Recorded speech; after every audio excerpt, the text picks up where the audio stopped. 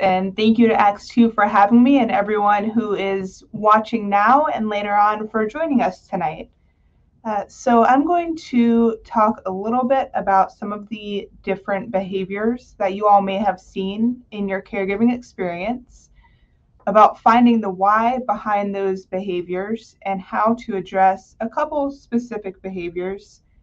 We'll talk about strategies to maintain the independence of care receivers, and of course cover some ways to manage caregiver stress and distress.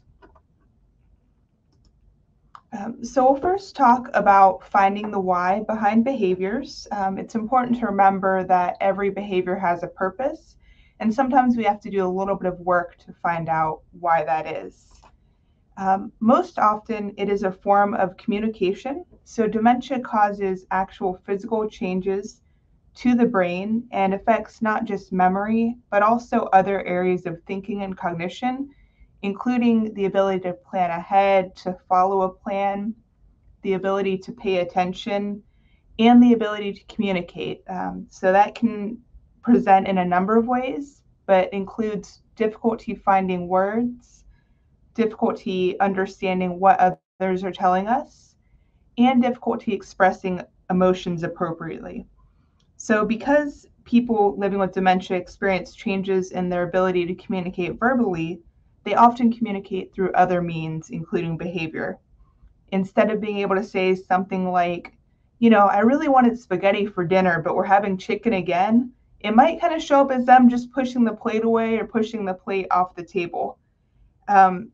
Any kind of agitation or behavior because they're not able to express it verbally. It also means that caregivers need to adjust the way that we communicate with them by doing things like including more visual cues and gestures and speaking in ways that are a little bit easier to understand. So again, behavior is used as a form of communication. Every behavior has a meaning, just like if you or I were to engage in any type of behavior, and it's used to communicate desires, needs, and concerns. And to be able to understand what the behaviors mean, we have to think about what factors might be influencing them. It takes a little bit of detective work on the part of the caregiver to determine that. So I'm going to specifically go through a few behaviors that you may have experienced as caregivers, but I want to first talk about a three-step approach that can be helpful to keep in mind when dealing with any types of behaviors, even if they're not ones that I cover tonight. And I also want to say that you know your care receiver best, and you know that some of these tactics, these strategies may work well, and some may not be a great fit for you and your care receiver. And some may work one day and then not the next. So there's just a couple of things to give a try and a few things to think about. So this three-step approach is to first specifically name the behavior. So instead of just putting it off as, she's agitated, she's irritated, look at what she's doing and say, mom gets upset when I tell her that it's time to shower, and she goes to the other room and tries to get away from the bathroom. So next, identify the cause. Think about some of the factors that might be involved. Think, what would make me do that behavior? And then finally, once we know the cause, we're better equipped to respond appropriately and address the root of the issue. Something else to consider is that it's sometimes better to accommodate the behavior when we can rather than to fight it. I had one caregiver call me several years ago. Her husband kept going into their home office and shuffling the papers around, getting them all out of order and losing some papers, misplacing them. And she's tried, at that point, when she had called me, she tried locking the office so he couldn't get into it, or locking all of the papers away. He would get upset and then have an argument. He would ask where the papers are. So I asked her and I said, what did he do when he was working? Well, he was a business owner, so he was probably pretty used to dealing with papers and filing things. So what we ended up trying to do to accommodate his behavior was putting away the important papers and maybe putting copies or different papers on top of the desk so that he could still go in and fulfill that need to move the papers around and feel like he was doing something helpful without getting any papers misplaced. So sometimes the answer is to accommodate the behavior when possible. All right, so some contributing factors to consider. You want to think about different things that, again, would cause you to engage in that behavior. It can be really helpful to keep a diary and write things down. It might reveal some patterns in your care receiver's behavior and help you figure out what the trigger might be. So looking at the time of day, for instance, if you have a care receiver who is trying to leave the house at the same time every day at 3 p.m., maybe the trigger is the time, and it might be because they picked up their children every day at that time and they're following the habit that they did for many years of their lives. Next, looking at the environment. So do they tend to get upset in the same setting or around the same people? The level of stimulation, and that can be either when someone is overwhelmed or if they're bored. Either can cause some different behaviors that you might see in dementia. Considering whether they might be in pain or uncomfortable. So maybe they're just not feeling well but can't put those feelings into words. Sensory deficits. So is it possible that their vision or hearing has declined and they are reacting to that in some way? Personal strengths and interests. So do they have opportunities to engage in things that they're enjoying, that they're able to do? And then finally, looking at internal and external triggers. So is there something that's prompting this behavior that they're seeing or hearing or experiencing? Or is it something that might be more internal, like hunger or, again, pain or other feelings? So looking at a few specific behaviors, we'll start with managing medications. Some of the common challenges that caregivers call me with medications is refusing to take medications that their caregiver is trying to give them, or skipping doses, or even duplicating doses, so taking their medication more often than they need to. So after we've identified the specific behavior, we can kind of think about some different causes. So one of the causes might be forgetfulness. So they might think, did I already take this? And either taking it a second time or a third time, or not taking it at all. Confusion with time is also a symptom of dementia, and someone who is living with dementia may feel like they took their medication more recently than they really did, or they may feel like it was longer ago than it actually was because of their difficulty to judge time. If your care receiver is spitting out their pills or kind of pushing it around in their mouth, it might be because they have difficulty swallowing, so that's something to consider. Lack of awareness is also often a symptom of dementia, lack of awareness of their own symptoms. If they don't believe that they need to take the medication, they may be resistant to it. One that we see often or hear often is people that care for their care receiver that lives in a different home than them, and they'll visit, and there's far more medication in the bottle than should be at that point. And it may be because they're having a hard time opening their pill bottles at home. They're not able to open it on their own, so they can't take the medication. And finally, distrust. So paranoia can be a symptom of dementia, that suspicion. And if it was myself and someone were to hand me a medication and tell me I need to take it, but I didn't know what it was for, I think most of us would probably say no. And that sense is only heightened in someone living with dementia who's experiencing that paranoia or distrust. So now that we've looked at some of the causes, some strategies to try: using a pill organizer that has each day marked, and even pairing that with a whiteboard that says, today is Wednesday. You could add some check boxes if you have AM and PM meds. A caregiver sets it up each week, and the care receiver is able to either take it on their own, or the caregiver can do a little bit of prompting. Developing a routine, so maybe pairing medications with things that they already do at similar times each day. There is some evidence that people living with dementia can form new habits. So if your care receiver gets up every morning and goes straight to that coffee pot to drink some coffee, maybe pairing those morning medications with that coffee or with the first thing they're doing when they wake up. If it is truly unsafe and your care receiver is duplicating doses, it may come to a point where you need to secure the medications for their own safety. Some medications can be very dangerous if they're taken too often or too much. So it is important to keep safety in mind. And sometimes if you're getting the paranoia from the person, it may be helpful to get a note from their doctor. So asking their doctor to write a note that says, Miss Jones, please take this medication twice a day, with meals, and then sign it from the doctor. It can be really helpful to have a second voice telling them to do that, and then also to hear it from someone else that's not their caregiver.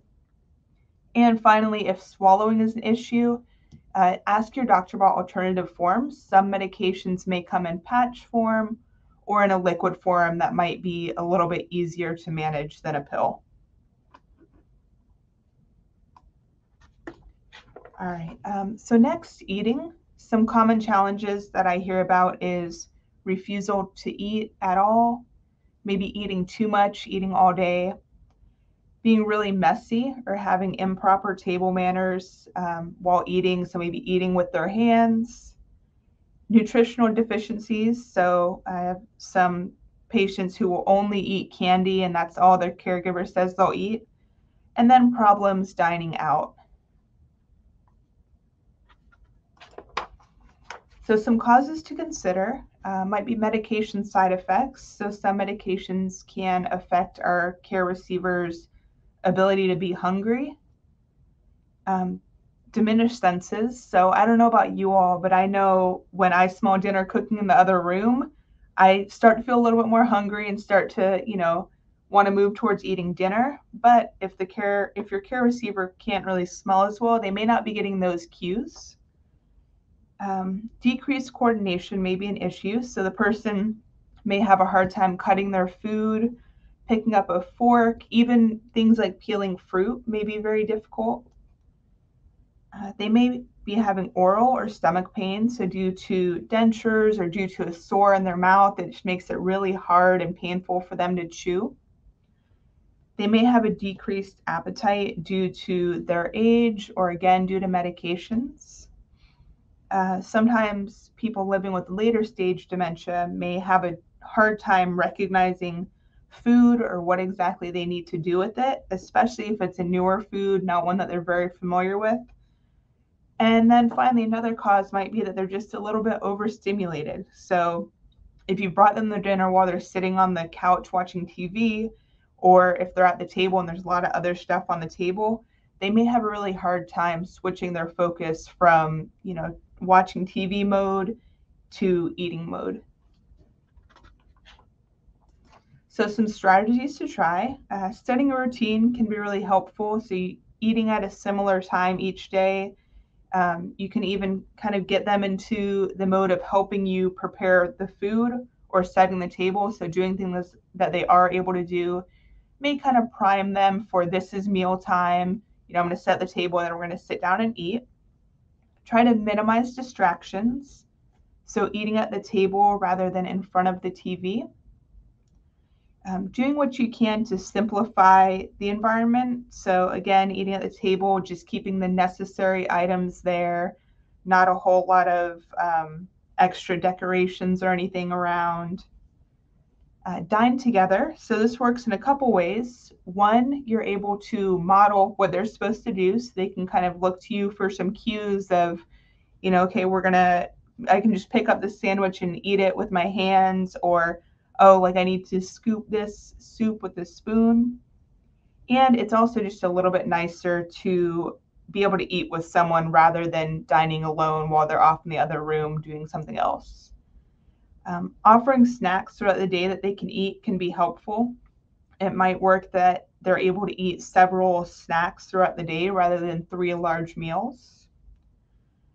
So again, I spoke about accommodating the behavior. So if the person is unable to manage a fork and a knife, maybe providing foods that are able to be eaten with their hands. So chicken tenders, peeled fruit, things that they don't have to do much with and can just pick up and eat with their hands.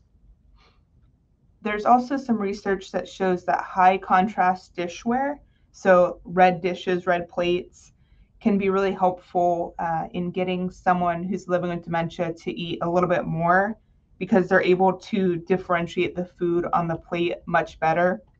It can also be helpful just to not crowd the plate so that they can really tell what they have in front of them. And then finally, allow extra time. So if you're rushing to get to an appointment and you're trying to get your care receiver to eat a meal really quickly before this appointment, it can turn into a really stressful situation for both of you. All right. So next is getting dressed.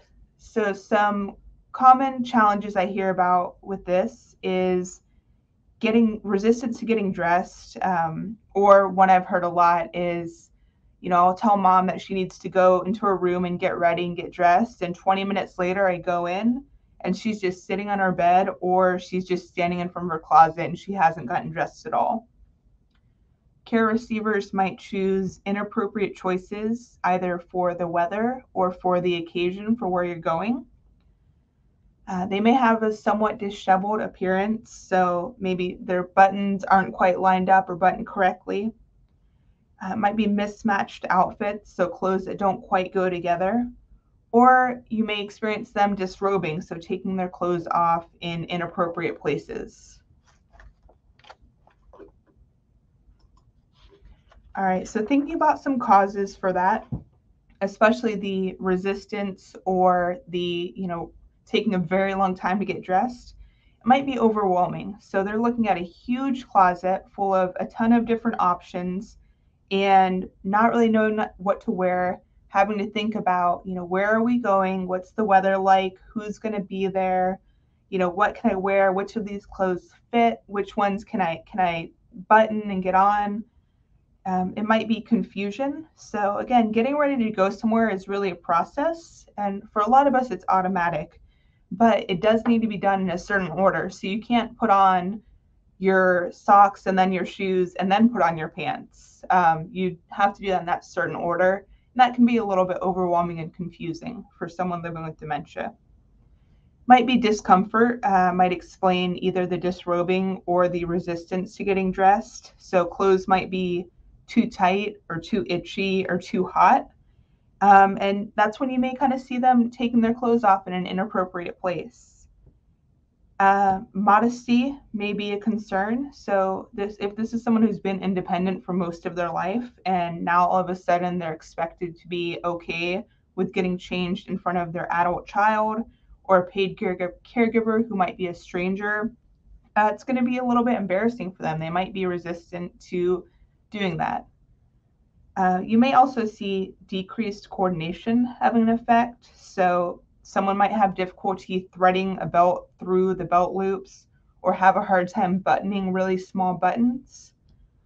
And then finally, a lack of interest, which is a symptom of dementia. So they just may not feel up to going to church or dinner, an appointment, or up to leaving the house.